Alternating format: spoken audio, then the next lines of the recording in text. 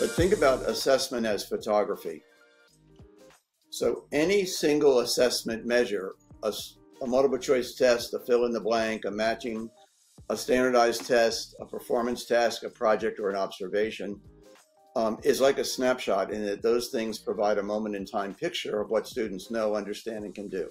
Good assessment should be thought of as a photo album, right? A collection of pictures taken over time. We need different kind of pictures in our photo album, some wide angle, some close up, to assess different goals. Our inferences are grounded and more sound if we're looking at multiple sources of data. Are we assessing everything we value, or just the things easiest to test and grade? Welcome to the School Leaders Project, a podcast series dedicated to helping school leaders make positive changes in their schools and communities. In every episode, we talk to extraordinary thinkers and doers about their experiences and experiments with teaching and learning. The School Leaders Project is an initiative by Toddle, your all-in-one teaching and learning platform made for teachers and by teachers. Toddle offers a truly integrated experience, so all of your big picture curriculum planning flows seamlessly into day-to-day instruction, lesson planning, reporting, and even parent communications. Toddle started as a passion project in a school that thought, hey, our teaching tech should be as cool and innovative as our teaching teams. And we're now loved by more than 1,500 progressive K-12 schools all around the world. In today's episode of our podcast, we continue our discussion with Kevin Bartlett, the creator of the Common Ground Collaborative. But we add an extra special guest, my friend and somebody I've had the privilege to talk to and work with, Jay McTighe.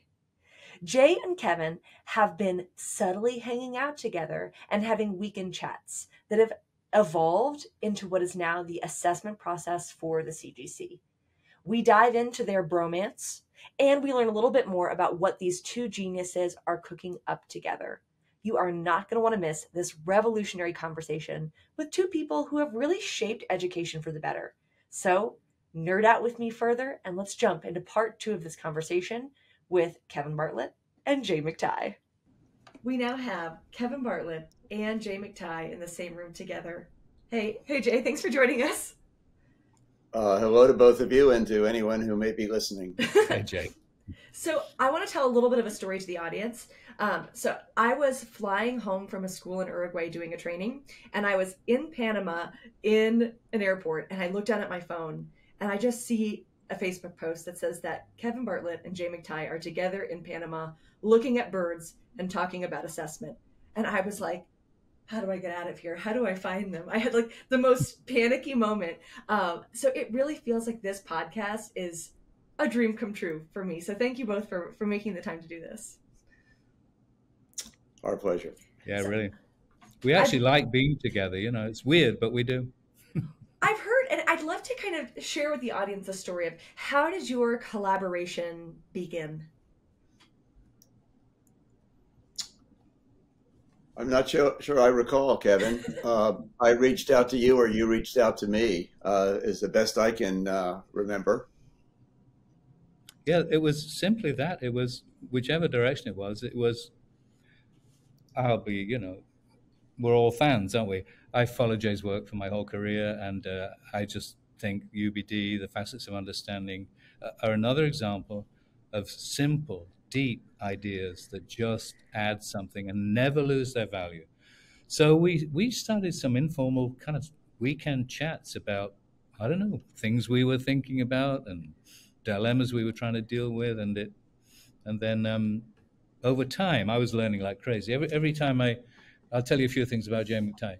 Every time we have a meeting, I come with something that puzzles me or an idea, and he says, let me have a think aloud about that. I may be paraphrasing wrongly, and I sit with my pen, and everything he says I write down. And I think, yes, thank you very much. That helps. And then I go and I build that in, and then I take it back to him and say, what do you think of this version? So we just started engaging in fun chats on a weekend about things we cared about. And, I don't know if we thought a project would come out of it, but I guess I hoped something would. And so it evolved into, why do we work on probably the biggest barrier to great learning sometimes is the whole assessment system. So, Love it. Might I ask you to share You've kind of touched on it, but what are the things that you admire most about each other's work? Oh God, can I leave when Jay? Well, I'll jump in on this one. Um, I admire Kevin's thoughtfulness, number one. His work is deep, conceptual, systemic, but it's buffered by an extraordinary focus on practicality. And so, evidenced by relatively simple acronyms that are memorable, yet standing for big ideas. And also framing his work, which I know he's already mentioned, around principles, LES. And so it's important work grounded in deep principles, reflecting, quote, big ideas, but manifest in a way that's eminently doable by teachers and school leaders. And it's a rare combination of people that can fuse deep principle-based thinking with practical, operationalized tools and strategies. To get it from plus, he's just a fun person on the side. That's a good combo. Being able to take those kind of complex ideas and really operationalize them. It's such a gift. How about you, Kevin? What do you admire about Jay? Same. Basically, I mean, UBD, the 6 facets of understanding: explain, interpret, apply, empathy, perspective, self-knowledge. They're in my DNA. Taking the idea of, yes, we have competencies, but what sits behind them? And the simple language of learners understand that. We got all of that from UBD. And ideas that endure. I also admire his sheer, he's very, very productive. You know, Jay is extremely productive and very systemic. So, but I'll tell you something, just to slide away from talking about that, because honestly, I do admire the same things. I think Jay takes the complex and makes it simple. Some organizations, CGC, UBD, try to take the complex and make it simple. There are a couple of organizations I know that take the simple and make it complex. But that's another story.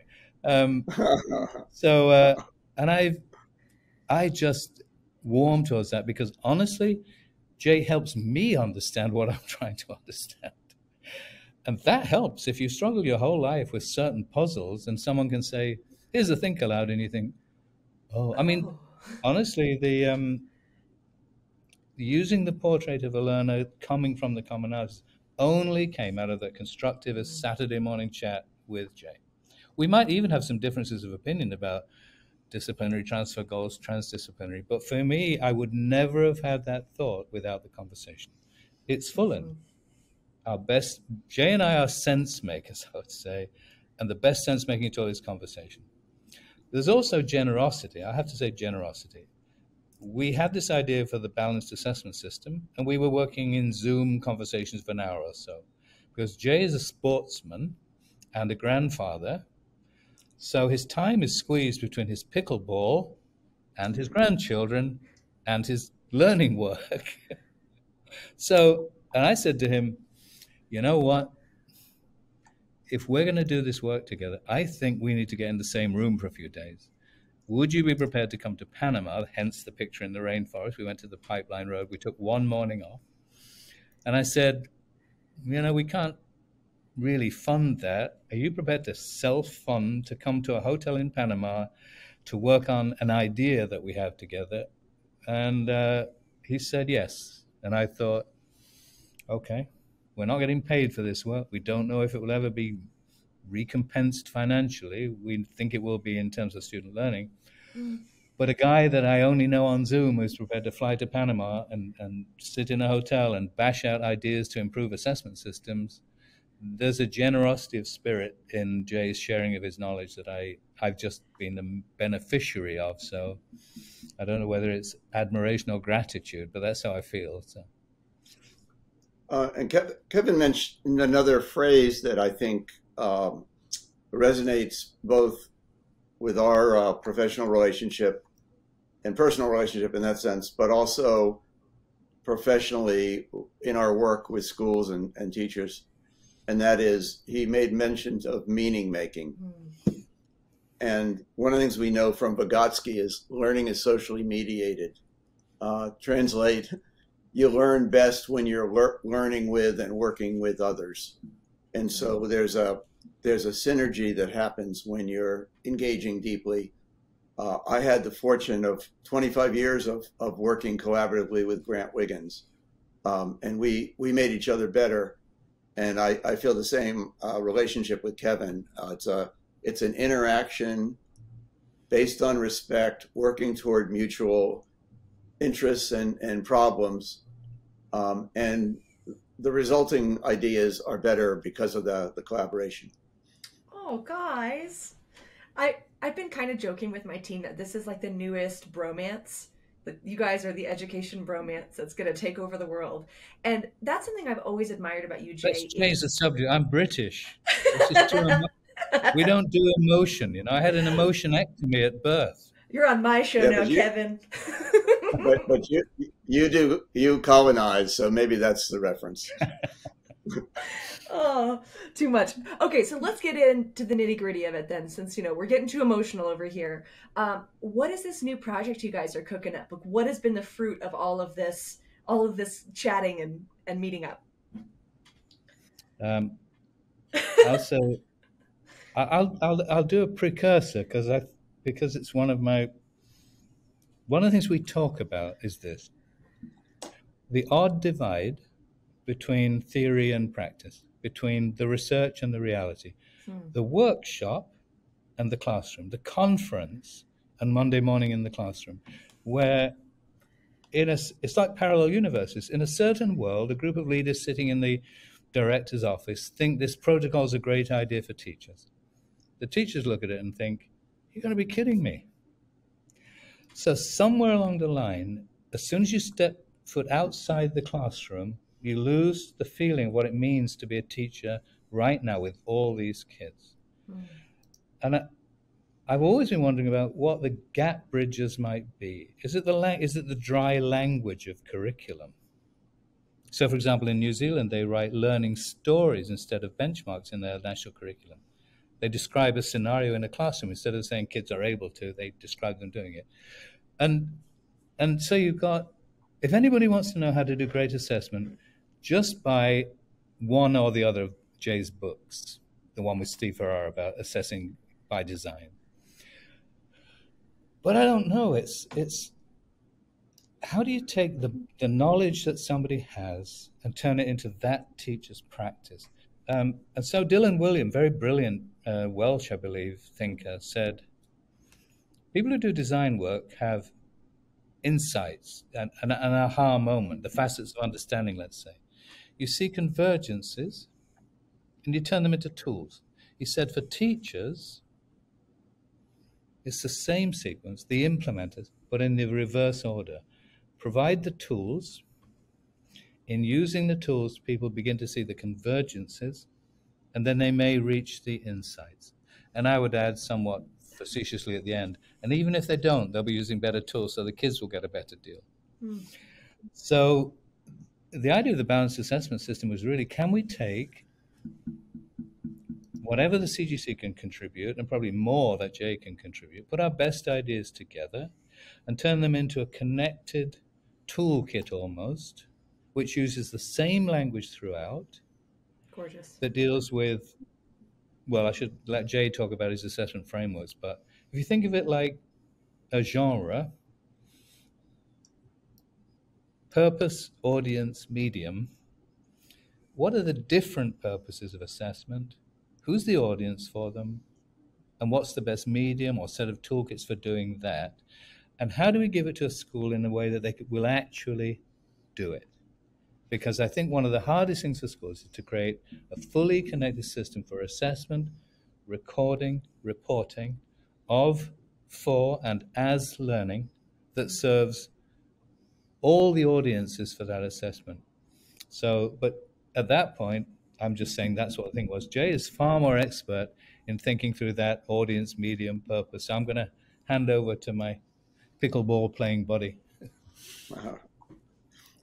Yeah, excuse me, to your question, Cindy, what is this balanced assessment system project?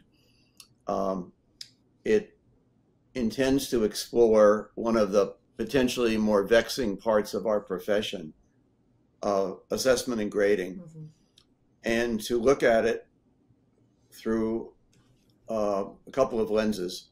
One, as mentioned about Kevin's work, looking at assessment through a set of principles, LES, that provide a conceptual underpinning for good assessment practices. Secondly, a kind of a systems framework that, as Kevin referenced, we're looking at different purposes for assessment, different audiences for assessment information, and different ways of communicating assessment information for those purposes and audiences, grounded, again, in a set of principles. And then also take a close look at very specific assessment and grading practices, specifically at the school and, I would say, district levels. So that's kind of the of the balanced assessment system. So what does that look like? Like, is it a book? Is it a set of tools? Is it a planning template? Like, what's the product? Well, let me comment on a couple other pieces, and then I'll turn it back to Kevin for product description. Comment on the phrase balanced assessment. There are at least two connotations that we have for that term. One is we want to balance the types of assessments we're using. And so as you and listeners know, there are a variety of ways of gathering evidence of learning that teachers and schools and even the state or nation can use. We have multiple choice tests. We have paper and pencil, fill in the blank, short answer kinds of assessments. We have performance-based assessments in the form of performance tasks or longer-term projects, as in project-based learning. We have maybe less quantifiable, but certainly viable assessments like observing kids as they're working or speaking with them. The root meaning of the word assess is derived from Latin, and the Latin term is ossidere. And the translation of the Latin term is to sit beside. That's the root meaning of the word assess. That's very different than, close your books, clear your desk, take out your number 2 pencils, your blue book, or fire up your laptop for some standardized test.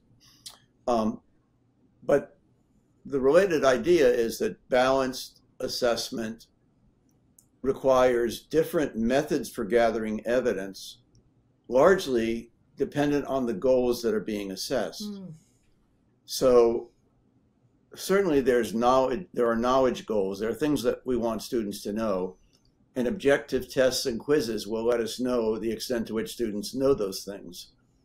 If you think about it, knowledge is binary. You know it or you don't. So a test or a question can determine if you know it or don't.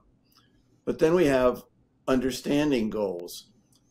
In Kevin's 3 C's of Common Ground Consortium, one of the C's is conceptual. So that's more than just seeing if kids know facts. That's wanting to see if they really understand and can apply their learning effectively.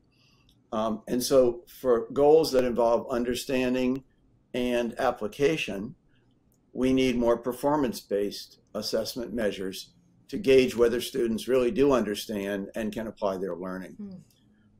We have other goals that might be called character goals in CGC, or habits of mind, or dispositions. These are a little more elusive than, say, knowing your math facts. But we can still get evidence of a student's open-mindedness or their honesty or their ability to and willingness to consider other perspectives. But we're not going to have a test on those things. We're going to look for what I call a collected evidence model over time. So this is a long answer, but it's an important one. So part 1 of balanced assessment system relates to the idea that we're going to use a variety of sources of evidence, different types and forms of assessment, to gather appropriate evidence for varied educational goals. Okay. One size fits all assessment is almost inherently invalid because it's not assessing everything we value in the appropriate ways. The second connotation of the term balanced assessment refers to purpose and audience. And as we know, there are fundamentally three purposes for assessment. One is more in the front end. We might call it diagnostic or pre-assessment, finding out what students know or think they know before we launch into a new topic.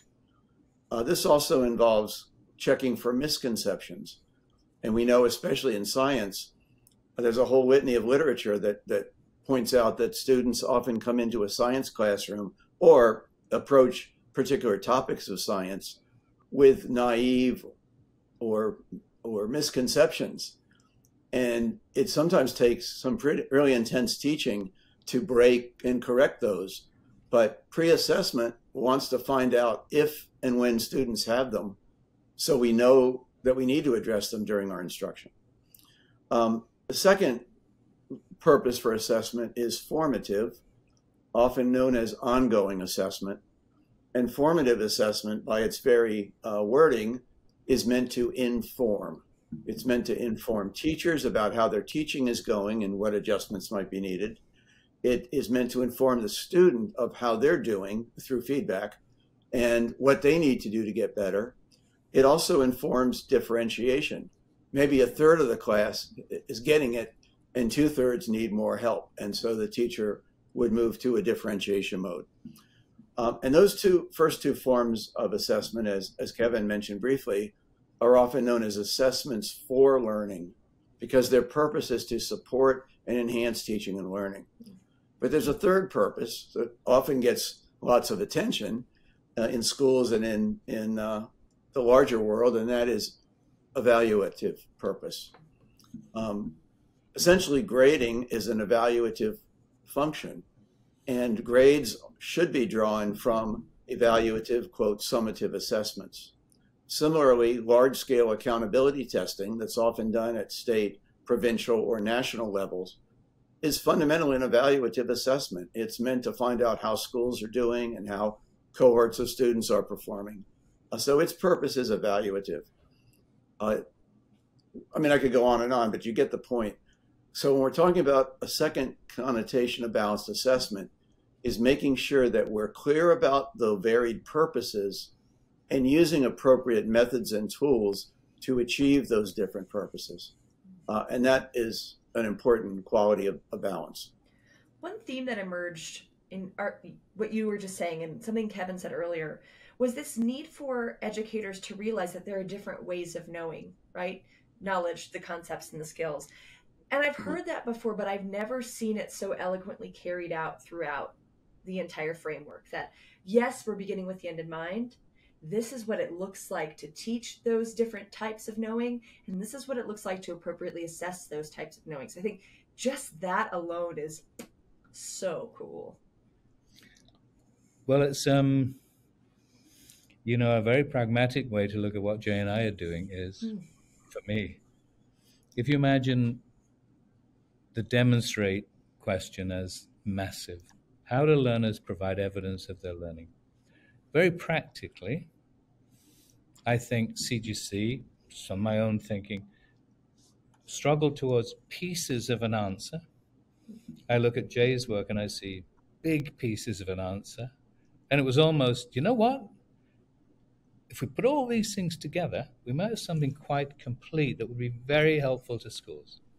So, for example, if you look at John Hattie's work, two of the highest impact elements of education: teacher clarity, collective teacher efficacy.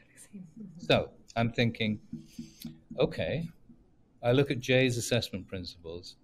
One of them is alignment. Our assessment should be aligned with our goals. Okay, CGC has a very clear way of creating clear goals. Maybe that's part of the picture. Some of those goals should probably be transfer goals. Okay, we have a model of transfer goals. Not the only model, but a good model. And as Box said, I think I said earlier, all models are wrong, but some are useful.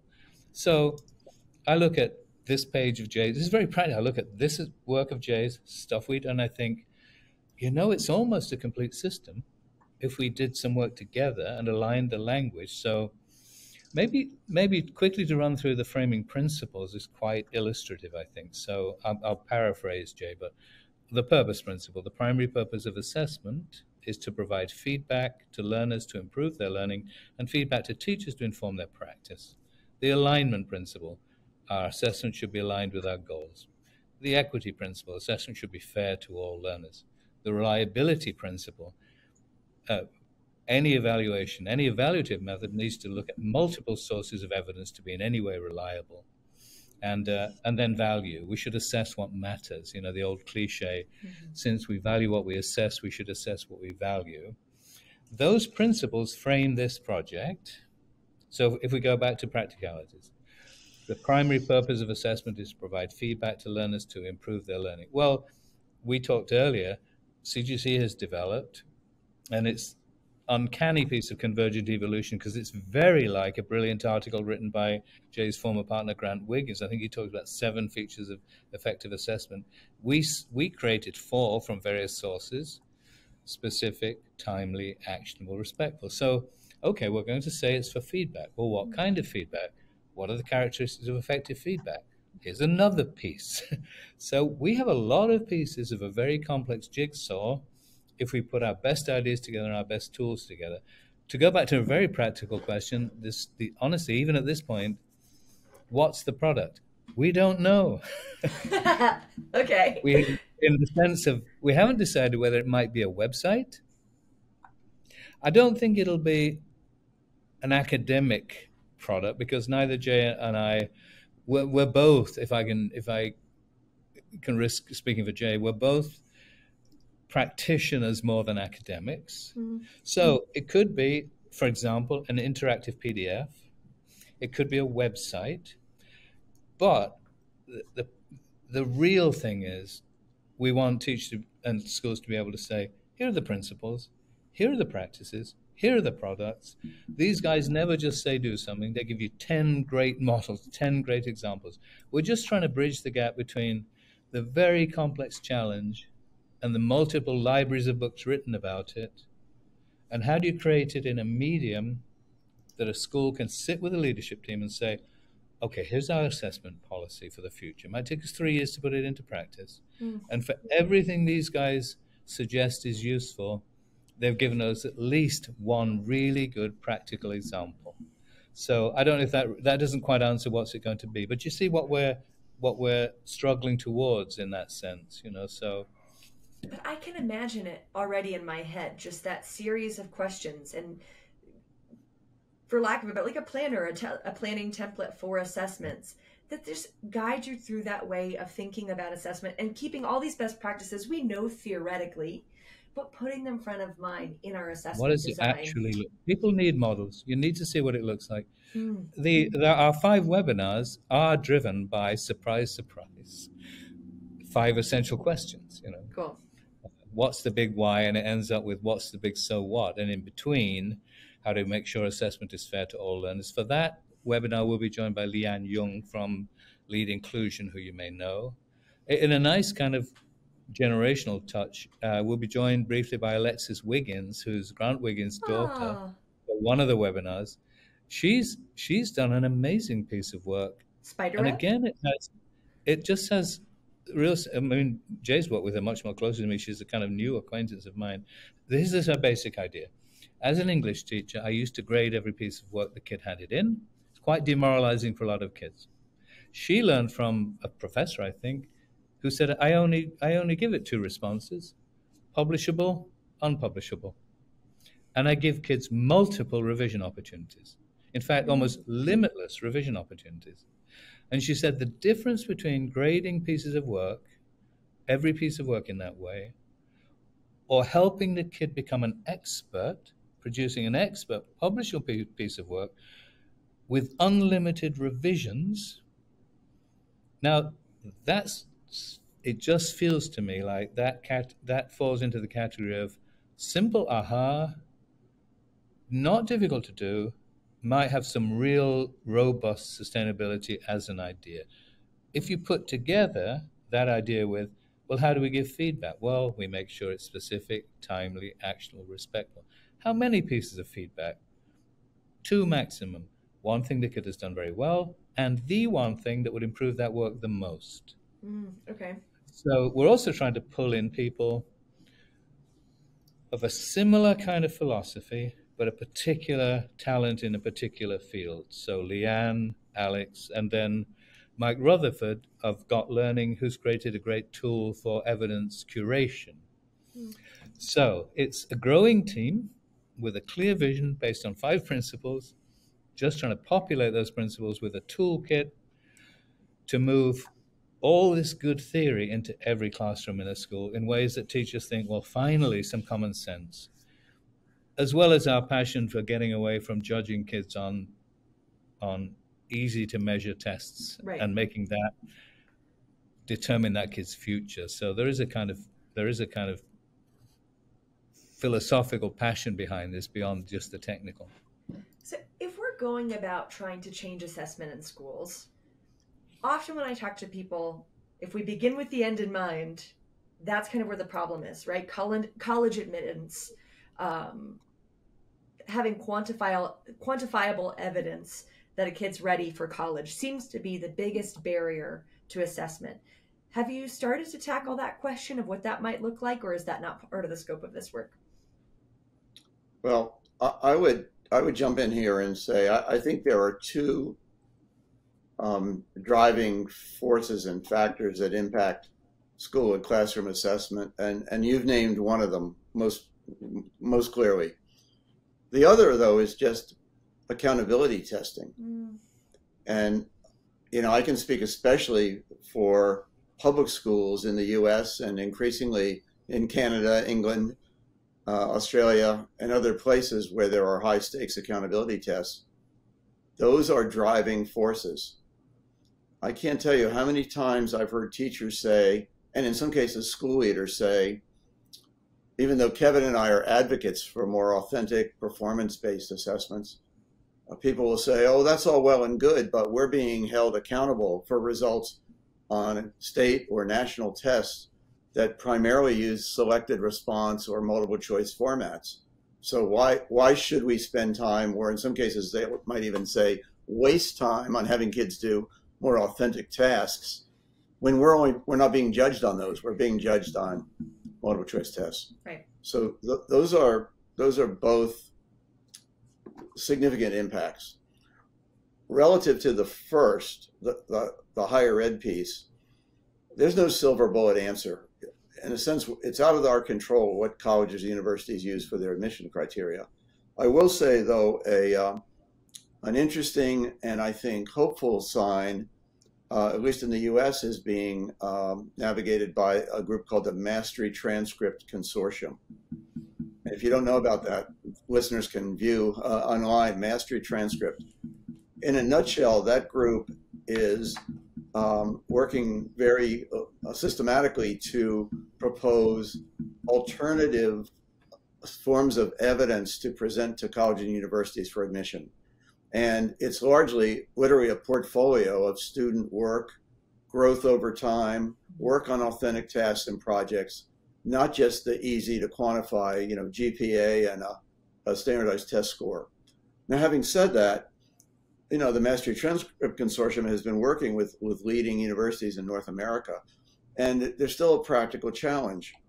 For instance, someone from the MTC group said that early on he contacted the admissions director at Duke University, which is a prominent university in the US, and contacted the admissions officer, who told him that they had something like 30,000 admission requests for early admission. That's not even the general population. Overwhelming. And so there's that practical challenge of how might a university admissions officer go through 30,000 student portfolios.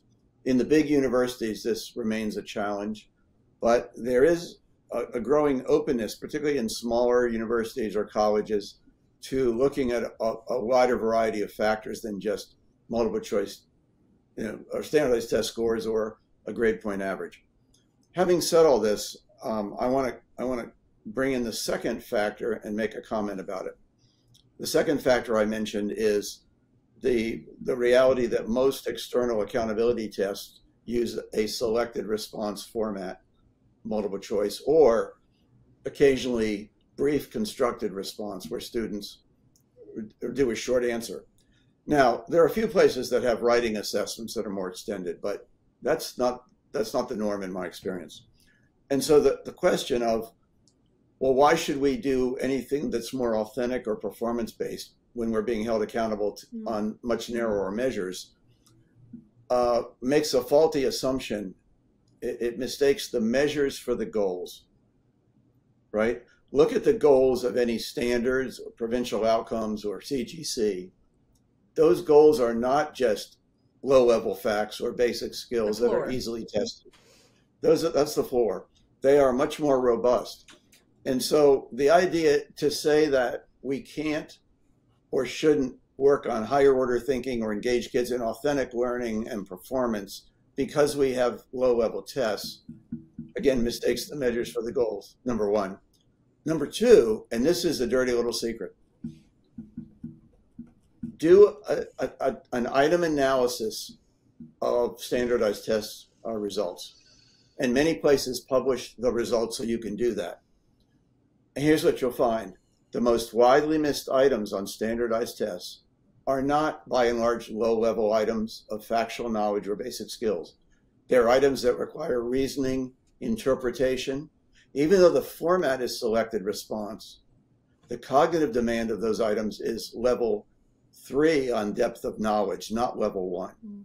In other words, people conflate the format with the difficulty level and think it's multiple choice, they're testing facts, we just have to have the kids memorize the facts and do a lot of test prep so they'll be ready for the multiple choice. And our conclusion is to the contrary. The most widely missed items require reasoning, understanding, inference, analysis. Don't be confused by the format. Therefore, the best test prep is to give kids lots of experience transferring their learning to new situations, applying their learning, having to explain their reasoning. Even if the test doesn't require explanation, building understanding does. And that's where our classroom assessments should be grounded, in my view, in performance-based assessments of understanding and transfer. Trevor McKenzie has a cool point on this. He says that assessment is a data set, and we don't have to necessarily throw away those formal tests, that they do give us some information, especially if we take the time to analyze it, but it's just one piece of data.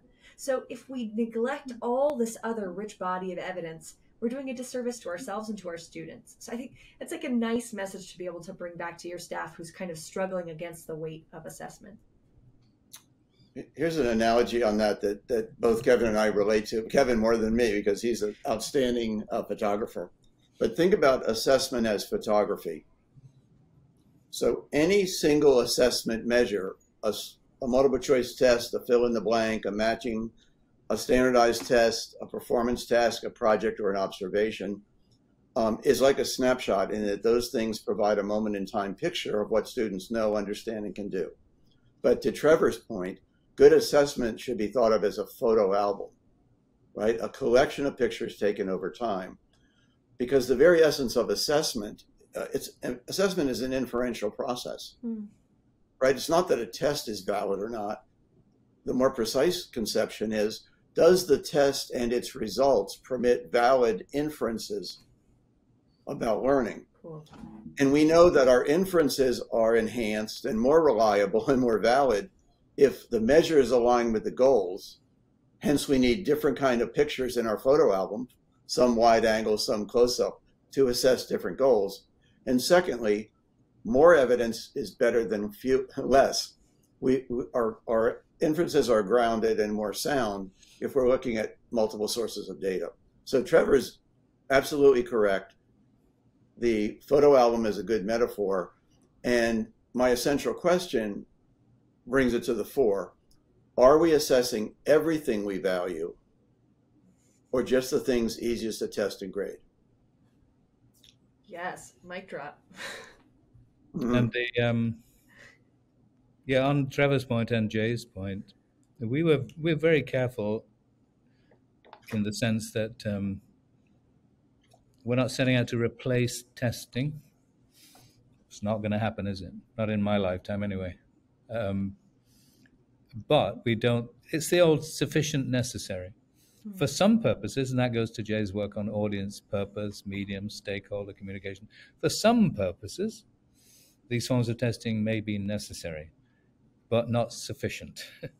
And if you just think as a parent or someone who loves kids, you know, the kids who make enormous progress. I like Thomas Guskey's work that I learned from Jay, performance, progress, process, you know, the point arrived at, the distance traveled, the process factors that may have influenced the progress and the performance. We're trying to enrich the assessment field in ways that are not so onerous that teachers won't do them, and just create a chance for kids to show what they've learned in different ways and not just when they sit down to a test. And we're very hopeful because there's a huge number of teachers who believe that. And we're great believers in our own profession. So, and also, as Jay made the point about MTC, Mastery Transcript, we have a meeting with them. I have a meeting with them because I was on a different podcast with them and Susie from MTC, and just to see if we can, how far our balanced assessment system and the idea of transfer goals might align with MTC. New England and NEASC are also in that conversation. We have strong connections with accrediting bodies because they're evaluators in a way, but of schools. And there are parallels between the assessment of an organization and the assessment of a teacher and the assessment of a child. It's like zones of proximal development. Kid has a zone of proximal development, so does the teacher, so does an organization. So part of our work has been to find others who might together form a more complete system, because clearly if we have the technology to gather evidence in smart, usable, curated ways to facilitate conversations with parents, if that can translate into a portfolio, if there's an increasing number of universities willing to accept that portfolio, put that together with the principles we work with clarity of goal, with the reliability of evidence, etc., we might just have an alternative worldview, an alternative parallel universe where kids can actually show what they learned in a variety of ways, which won't overwhelm teachers, which universities will accept. And then, you know, I can go birding and they can play pickleball. And all in a day's work, right? Yeah, but anyway, it's Simon Sinek's book, the Infinite Game. He said some companies and people play the finite game. Beat the opposition, make a quick profit, get in, get out. We know we're playing the infinite game. We will never achieve all the things we aspire to. But we think and that's from his book as well, it's kind of a just cause, which is an inclusive just cause. We just believe we can make things better. It won't be a complete solution. The work will go on. It's in the nature of aspirational goals. They're never fully achieved anyway, but that doesn't mean you can't keep pushing. So push it forward. It's evolving as we go, but you can see what we're trying to do and what some of the bits are, how it emerges as well, the result of our next few conversations. But anyway, look out for the webinars. There'll be 5 webinars on the construction site. And some of the people listening here might want to sign up for those because we'll go into all these things in much more depth. We'll link that in our show notes for you guys. Okay, I've got a set of final 3 questions. It's like the fire round of questions that I ask every guest. Are you guys ready for our final 3? Sure. Manchester United. Okay, question number 1. Detroit Pistons. Oh, what'd you say, Jay? Nothing. Go ahead. Okay, number 1. What is the book that has had the most profound impact on your practice? Good to Great by Jim Collins. Not an educational book, but it really distills out what makes organizations successful. If every CGC is good to great, find your hedgehog principle, get the right people on the bus, face the brutal facts, use technology accelerators. So for me, it's actually a business book, good to great. And for me, Understanding by Design. Your own book? Well, you asked how it influenced my practice, and it's what I do. So yes.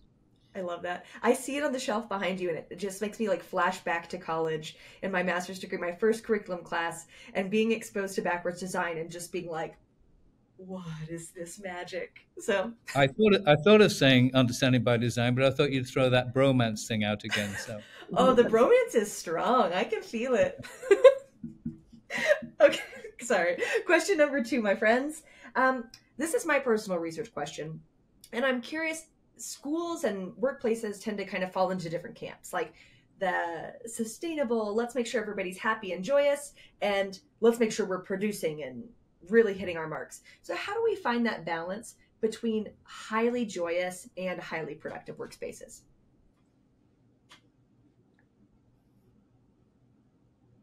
You're getting pointed what's at the Kevin. third question? How do we? Oh, what's the third? You want to? You can't skip my research No, question. It's I've come to really believe that intentionality is really important. So to be in a school which is actually asking those kinds of questions, how do we get this balance right? It's I think once we start being intentional and systemic and asking those questions, that's a big step in the right direction.